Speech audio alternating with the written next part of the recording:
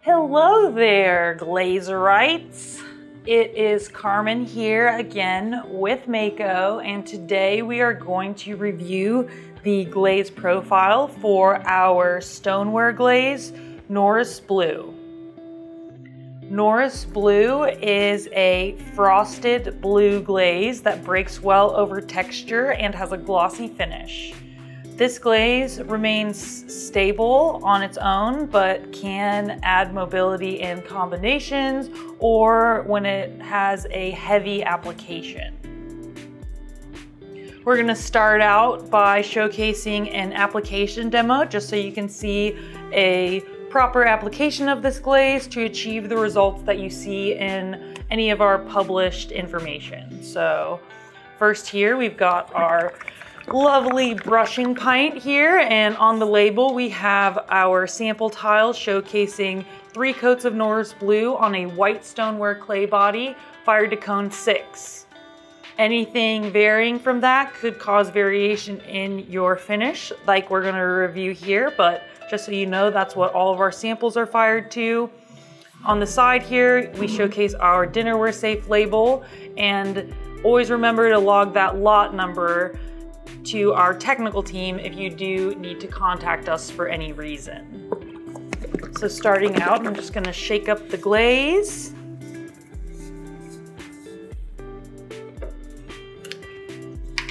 Oh, we got a fresh one. All right, still working with these older tops here. We've had a lot of people contact us complaining about them, and actually, the more recent pints that I've been using have had our old tops again, so they're coming back, guys, all right? It was all for supply chain issues, as I know everyone's heard for too long now, but really is what it is. We've moved back to our normal tops, so just hold tight for us there. We really appreciate your patience and understanding in navigating this. All right, so for the demo here, I'm gonna use our RB144 number 4 soft fan here. I love this one. It plumps up really well with glaze, has a plastic handle so you don't have all the paint chipping off or anything like that.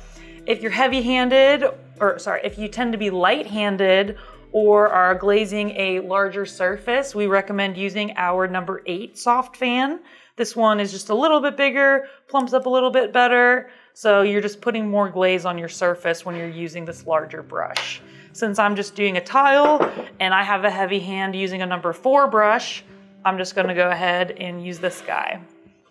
So starting out, I like to mix my brush and the glaze, and that really ensures that my brush is nice and plumped up with glaze. I don't want my brush to be dragging across the surface. I don't know, hear that? We don't want to hear it, all right? So we're gonna apply this glaze on. I like to say we're smearing peanut butter on, really building material up on that surface. You don't want any dragging or you're gonna start ripping your bread. So there's one coat. As you can see, I really just slop that glaze on. We really want to build up enough material here to create an interaction on the surface. If you are someone who does combinations and you think it looks really stiff, that's probably because you just need to put more glaze on. So if we recommend 2 coats and 2 coats and yours is really stiff, maybe you need to do 3 coats and 3 coats. You know, maybe you need to fire it hotter. There's actually a lot of things that could influence it, but one foundational thing that I see a lot with our technical requests is that people need to apply glaze heavier. So that's why I'm reviewing these in all of our glaze profiles. I want to make sure that you guys know the best way to get the results that you see us posting. So we have our first coat here. It will dry quickly, but it does not dry immediately. So definitely keep that in mind. If your coats are drying immediately, that's probably because you're not putting enough glaze on. All right, to the tiles. So here we have our cone 6 tiles showcasing 1, 2, and 3 coats.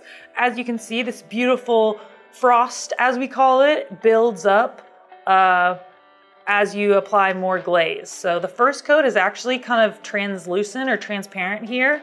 The second coat, you get a little bit of that frosting happening, and then the third coat, it seems to be pretty opaque, but it does break over texture, and it almost gets lighter as you apply it heavier, which is really nice. And on the back here, we just have the 3 coats. Beautiful variation. It doesn't move at all, very, very stable. And Norse Blue is part of a grouping of glazes that we've called the modeled glazes. So we have 165 through 169, which is Lavender Mist, Norse Blue, Sand and Sea, and Frosted Lemon. In addition to Raspberry Mist, those 5 glazes are part of our modeled glaze line. We've divided some glazes into glaze groupings. Check out the comprehensive stoneware guide on our website. And these are divided into performance groupings. So all those glazes that I just listed will perform very similar with this kind of application. They perform similar in combination sort of thing. So if you like this glaze, but maybe want an orange one, Coral Sands is a great alternative because you've got that orange and you already know how it performs. So we tried to make that easy for you guys. So definitely check out the resources, literature, comprehensive stoneware guide on our website. All right, so we've got our cone 5 and cone 6 comparison. So we've got 1, 2, and 3 coats. Here, the cone 5 seems to not frost up as much despite it being the same amount of glaze. So the additional heat work really does help showcase this color a little bit brighter. And then on the back here, as you can see again, it's definitely brighter when you fire it to cone 6. But you still do have a nice glossy finish at cone 5. So it's not underfired by any means, but the performance is a little bit different with the 2 firing temperatures. Check back in with our tile here. Get our 2 and 3 coats on there. All right, the second coat. Really lay that glaze on there. This is one glaze that I really like to put on heavy because I really like that frosted modeling that happens with it, and I can count on it being a stable glaze. So just 3 nice heavy coats on its own. It's not going to move off of my piece. All right, so we've got 2 coats. This will take a little bit longer to dry, which is how you know you have enough material on there. All right, and we have cone 10 here. So here's 3 coats and cone 10 reduction and just 3 coats with cone 6. The cone 10 does have a little bit of more mobility than cone 6 showcased, but it's not like running off of my piece. This particular result ended up being really bright. I have seen Norse Blue lean a little bit more purple or darker when it's fired in a cone 10 reduction. That result is featured on our website. We do have cone 10 results for all of our stoneware glazes on our website. So if you see Norse Blue, it's probably that more purple finish. So the reduction can have a bit of variation with it, which I like to kind of feature because just because you see a glaze on a tile doesn't mean it's going to always look that way. There's so many variables that will play into the fired results of any glaze. And here we have cone 6 with light and dark flux. Here we have flux applied underneath 3 coats of Norse Blue. This light flux is gorgeous, brightening up this beautiful blue, adding a nice amount of mobility. And then here we have the dark flux interacting here. This has beautiful striations, great mobility. I love the interaction with this here. And on the back here, we have the flux over the Norse Blue, which still, again, beautiful reactions. I love this kind of consistent striation that's happening. It looks like it is a little bit more mobile than it was when it's applied underneath, which is kind of interesting. And then here we have our cone 10 with flux. So both of these is flux applied over 3 coats of Norse Blue.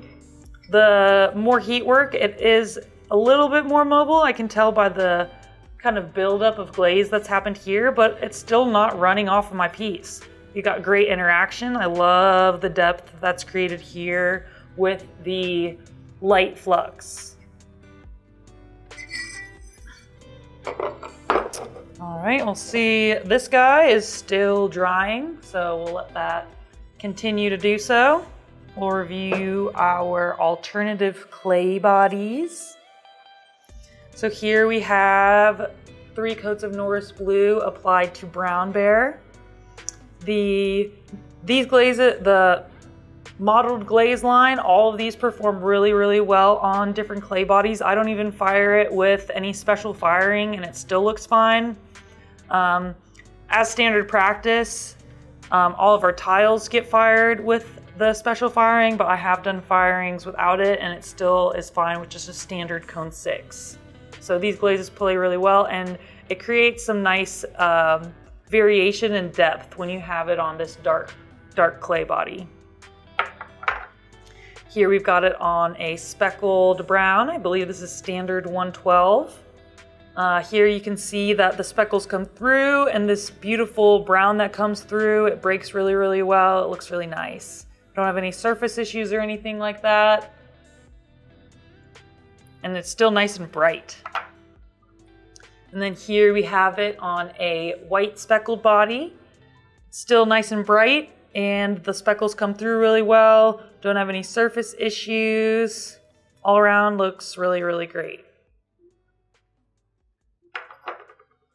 And then here we'll go over our combinations. So first here, we've got it with Himalayan salt over Norse Blue.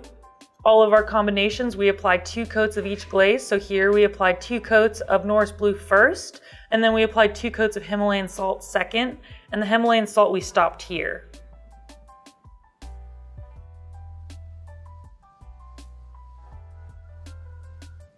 Okay, actually this looks like it's sea salt. It looks like it might have been mislabeled on the bottom. All these crystals are definitely sea salt, so please forgive me. Sea salt over Norse Blue, which makes a lot more sense because Himalayan salt has a lot of mobility, so having it on a glaze that is a little bit mobile, I would expect it to move more.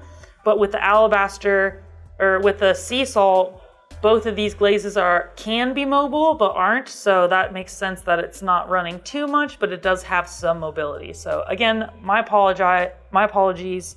This is sea salt over Norse Blue.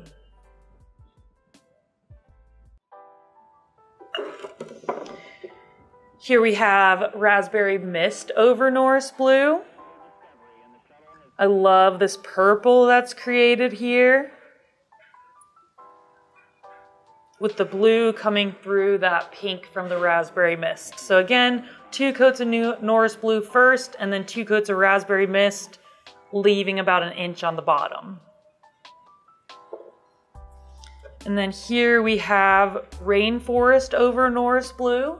So the Rainforest and all of our 2021 glazes kind of showcase this awesome variation when it's applied in combination. It's kind of cool getting different drips and striations happening with it. The Rainforest is a very mobile glaze, which makes sense because we get all these pooling. So this is kind of how I was expecting the Himalayan salt to perform when I thought that was Himalayan salt. But it's sea salt, so fair mistake. They're both salty glazes. So again, Rainforest over Norse Blue here. We get a decent amount of mobility and some nice green colors with that blue coming through. All right, we'll do our final coat on our sample tile here.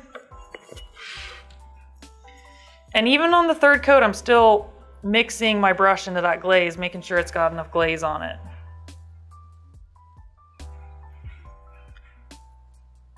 And here, 3rd coat. Spreading it on like peanut butter, guys. We want to make sure we're building up a decent amount of material. All right, so that's 3 coats there. And so when this is fired to cone 6, it'll look like this. When it's fired to cone 5, it'll look like that. And I think that is all that I have for all of you for Norse Blue. So thank you so much for tuning in today. As always, please drop any questions or concerns that you have in the comments. We love to answer them here.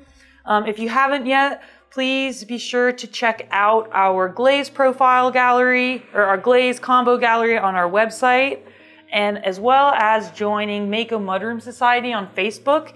Mako Mudroom Society is an awesome resource to kind of cover these bases, but where your peers and our other customers have used our products. So to kind of get it outside of Mako's design studio and really seeing our glazes used in real practice, join our Facebook group, Mako Mudroom Society, and that'll be a really, really nice resource if you haven't checked it out yet. So again, thank you so much for your time today, and as always, make it Mako.